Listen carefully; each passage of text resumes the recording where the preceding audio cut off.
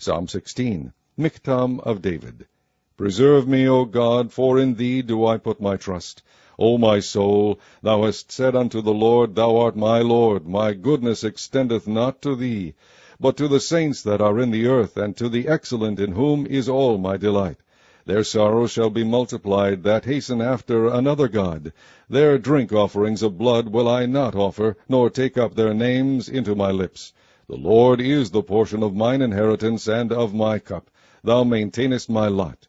The lines are fallen unto me in pleasant places. Yea, I have a goodly heritage. I will bless the Lord, who hath given me counsel. My reins also instruct me in the night seasons. I have set the Lord always before me. Because he is at my right hand, I shall not be moved. Therefore my heart is glad, and my glory rejoiceth. My flesh also shall rest in hope. For thou wilt not leave my soul in hell, neither wilt thou suffer thine Holy One to see corruption. Thou wilt shew me the path of life. In thy presence is fullness of joy. At thy right hand there are pleasures for evermore.